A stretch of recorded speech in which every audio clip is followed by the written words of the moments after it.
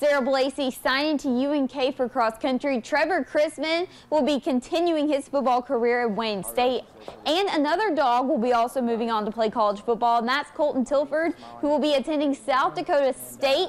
Carter Kelly signing to continue his baseball career at Johnson County Community College. Tristan Bayer also continuing his baseball career at the college level. He'll be playing at Northeast Community College. And last but not least is River Johnston, who will be playing basketball next year at Doane College. Obviously, it's nice. I feel like it puts a lot of stress off my shoulders, and it's just kind of set in stone now.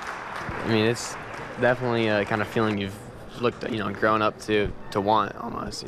All those hours in the gym, all the, sacrifices you've had to make, kind of lead to this. So it's kind of cool to get that off your shoulders almost. Like visualizing it and being able to do it when you're in your own shoes, it just feels really good.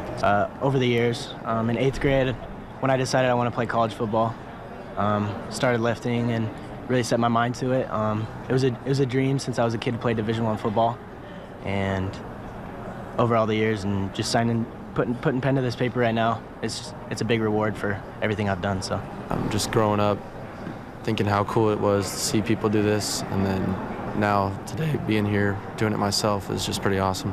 I finally breathe now, I would say, because all these guys have just been grinding through recruiting, emailing a lot of schools, all that. So it just feels like a big cement block lifted off our shoulders. So